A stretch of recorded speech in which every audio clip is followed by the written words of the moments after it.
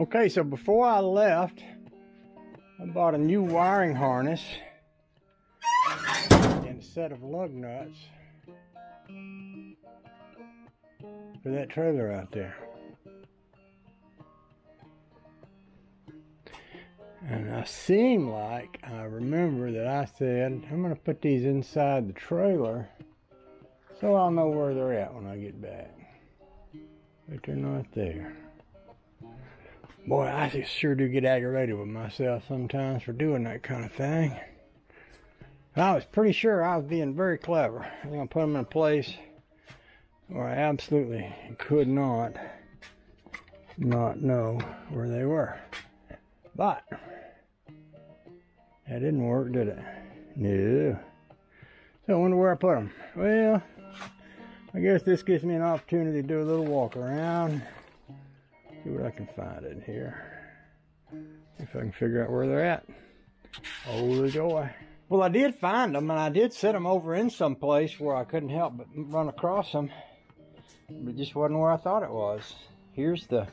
I actually found this one too. This is one I got boxes of old wiring, and this is the leftover piece from something I had a long time ago. But this is the new one that I bought just for that trailer, which got both ends on it. And then these are the lug nuts. And then this is the tag plate. I found this too. I used to wear this thing when I drove this car. It was cool, and I lost it for a long time, and I finally found it the other day. It was in a barrel full of old hats and stuff, I think. Found it somewhere anyway. So I've got all the pieces I need to do this, so I suppose I could shimmy up under the back of the car here and run those wires for the plug first, then bring the trailer over and run the wires for the other end. I'm going to want to look at the plug, how to crank up the Dodge too, because she's been sitting here also without being started since October. She always cranks right up. She's an extra good one. Yeah, that's what I thought. So the plug that'll come out of the car will be the one with this all covered and the ground exposed. So this is how I generally do wiring. I got one of these simple little test lights. And that's about the only thing I've ever used electronically for car stuff, electrical stuff. Not house current, but anything 12 or 6 volt. I'll hook the little end of that onto the negative side, and I've already clamped this red hose over here. Hook that right over the top of that, don't I? I've already hooked that red hose to the positive side, so it should be when I touch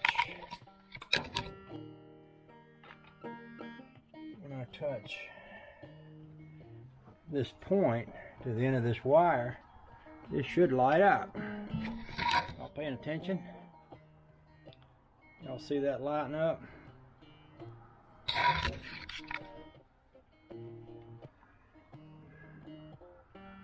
There. Now I know that my light works.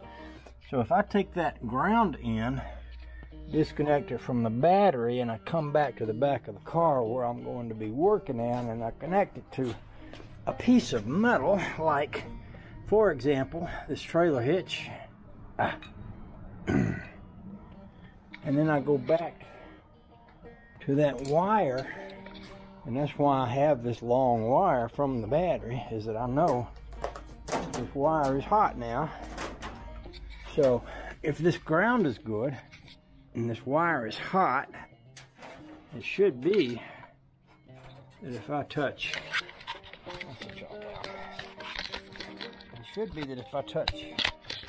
the point of that to the hot red wire, the light comes on.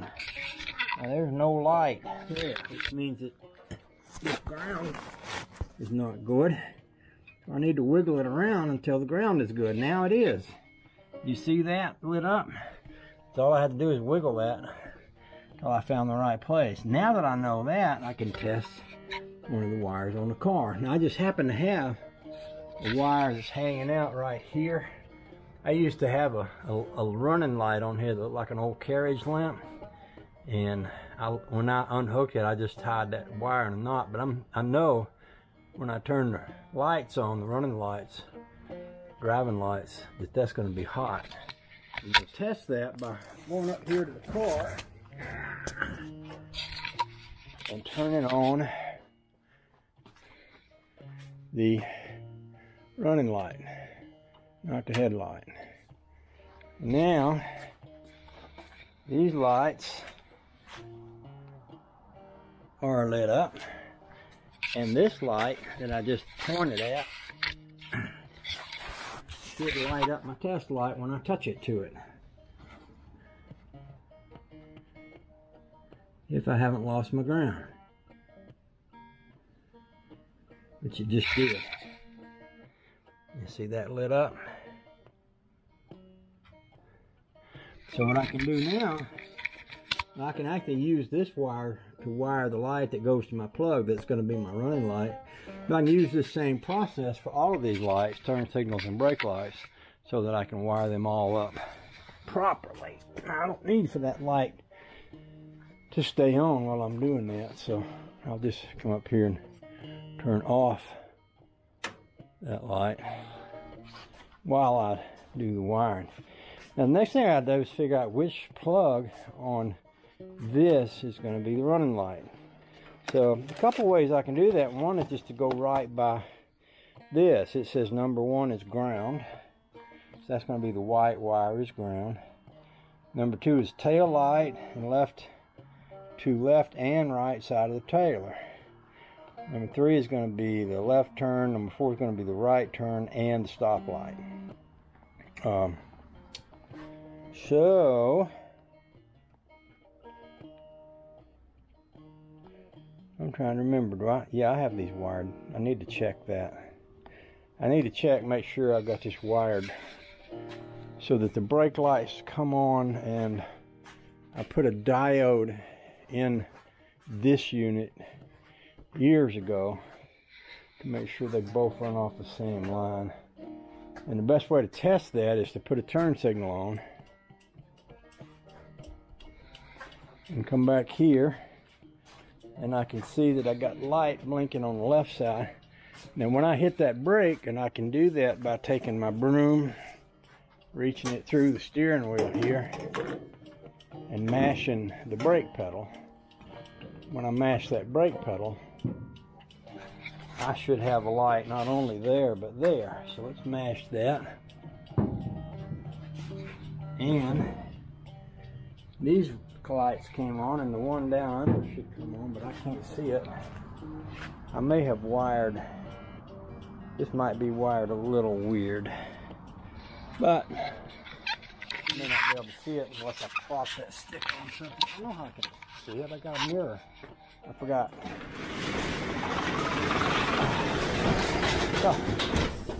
I set my garage up so I can see my tail lights in my mirror. So it should be when I mash this that comes on. Now those are all the brake lights.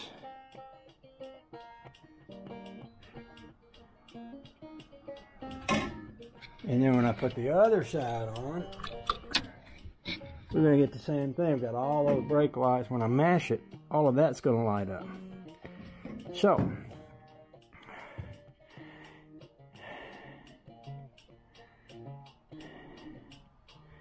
now I believe that the bulbs in the lights that Rusty sent me are single element bulbs, which means I can run them for, and I don't know if they're bright or dim. I'm going to have to take those bulbs apart. I'm going to have to take that off anyway. Let me turn this off. I'm going to have to take that off anyway on one side to get the tag plate on there, but I believe they're single element bulbs. Now if they are, I can run the turn signals and the brake lights, which run off the same bulb, on those Model A lights.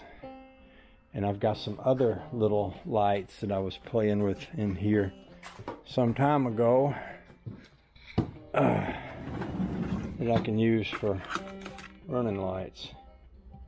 I actually had them stuck up on that trailer and they look pretty nice. let me do one more thing. Now, I was testing this,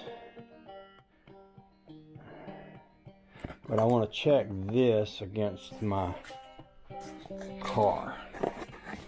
And it's probably not necessary, but sometimes I do things that ain't necessary just to make sure that I get it right. So what I'll do,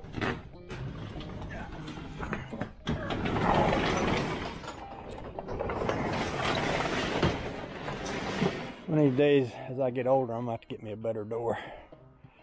What I can do is take this car, double check the light locations against what it says on the box, just to make sure.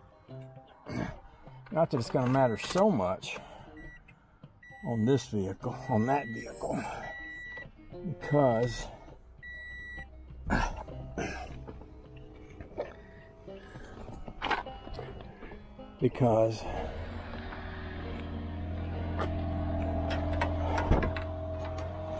I'm probably only ever going to pull that one trailer with it.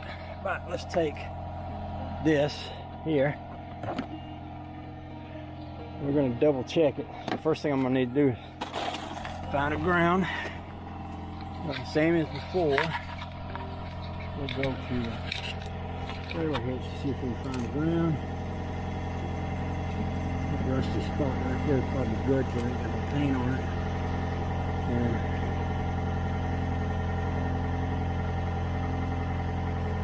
according to this, I got my left turn signal on. Left turn signal should be that third wire over from the ground, so it should be that one right there. What I can do is, actually I'll stick that right in there, wiggle this around until I get it ground.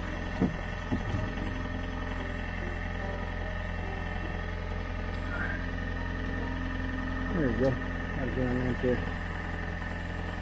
Alright. We'll reach up to that bolt here.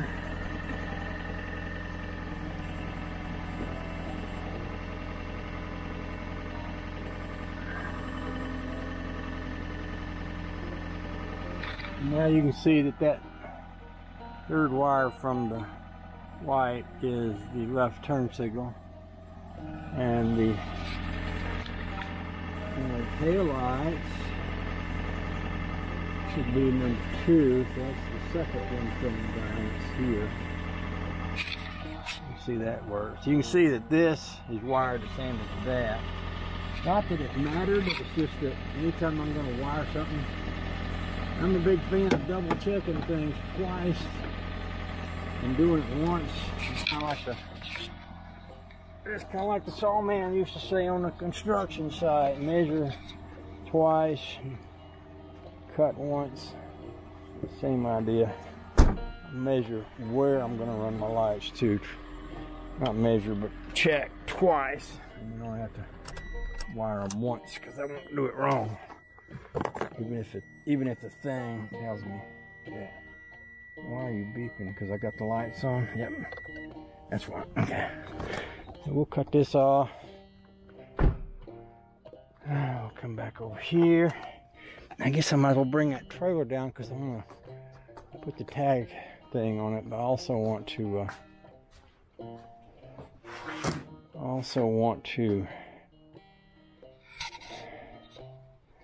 look at those Model A lights.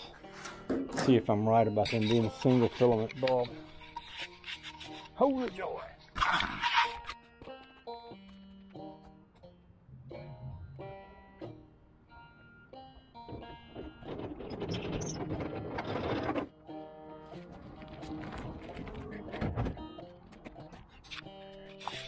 Now on these, I've got 2 wires that run down from here.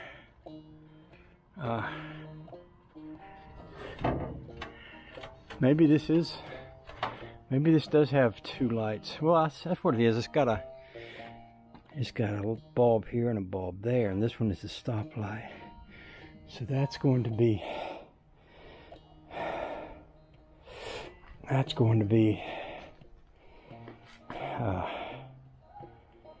Yeah, the turn signal and the stoplight, and this is going to be the Who's It Swats It bulb. Let's see, I ought to go ahead and put this tag plate on there. Y'all may lose your mind listening to me think out loud, but if you do, I know it out in Indiana. His real name is Stevie Ray Rains, but some people call him Cutworm 59. Cutworm 59 can help you with all your therapeutic needs. Now, I've had various people tell me that the tag should be on one side or the other. I'm not sure I disagree with any of them. A lot of people have told me it should be on this side, and this side would be the side that's closest out toward. This side is going to be the side that's closest toward the ditch. I don't see why that's a problem. Some people think it ought to be on that side because it's closer to cars that are passing me. Also, the hot rod is on that side. The hot rod tag is on the left side. So maybe it should be on the left side. So let's take this bulb off and put this on first before we do anything else. What does that need? A screwdriver or? Yeah, that's a big screwdriver, Phillips head. So let's do that first. I'm going to need a short screwdriver for that. So once again, and some of y'all don't know about this, but I'm wanting to thank Rusty Acres for giving me these Model A lights. He's a good man. I like him a lot. He's been a good friend to me too. Some of y'all don't know who he is, but he's got a YouTube channel, Rusty Acres, A-C-H-E-R-S. Acres. A-C-H-E, and then R-S, like he's a guy that aches. Rusty Acres. Long bolts right there. These wires will go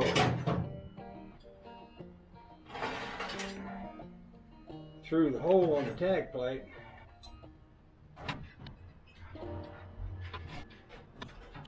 Now, some of y'all won't know this because you probably might not have seen the video. It's been a while since I did it, but I ran a wire to this light and soldered it on here for a ground so that I can ground this with a wire and not depend on it to ground through the metal. Because of the paint on the body and everything, oh, this has got to go on that before it goes on this. So I'm getting ahead of myself here. Because of the paint on the body, I ran the wire that way, so we're not dependent on the body to carry the negative current of the ground. I don't know if any of y'all understood that, but if you have any questions, if you have any questions, ask Cutworm. He'll explain it to you. He's a good boy that way. In fact, if you need to ask him some questions about that, if you're asking complaints, you have to send him a $100 bill. But if you're just asking questions, just regular questions, he won't charge you. He won't charge you to help you. But if you're complaining, he'll charge you for having to listen to you complain. I feel the same. That's the way I feel about complaints too. I don't want to hear it. Anybody got anything to complain about? Send Cutworm a $100 bill and he'll handle your complaint. This goes up here, and that goes in this, here, that.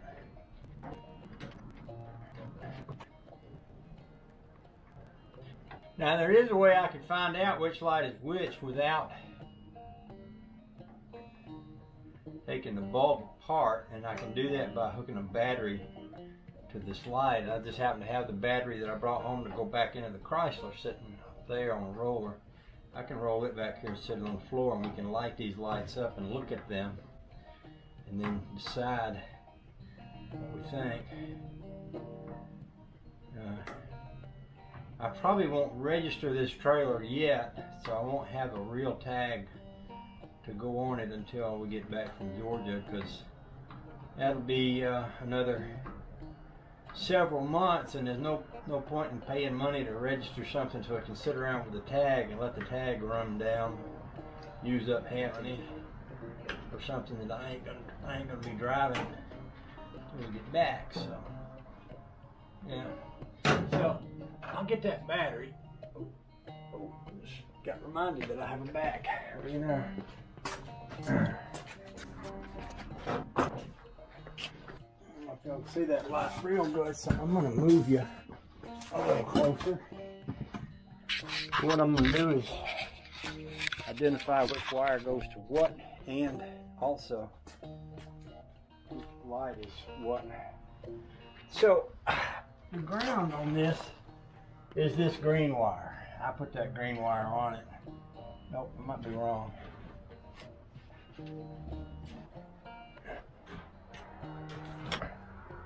It's the yellow wire.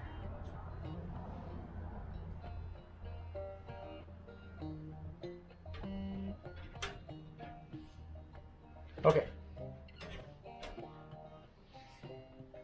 So the yellow wire and this on this end, this yellow wire is the ground. This black wire is the running light, and if you can see, it lights up right here, and it also lights up for the tag light. Under here is a little glass window that lights up. The green wire is the brake light and the turn signal. See how bright that is? So that's how we're going to roll. So when we come out to wire this part, this will be the ground, this will be the brake light and turn signal, this will be the running light. Okay, so I don't need this for right now because I'm going to go and wire that, and then we'll come back to this. Okay. All right. I might want to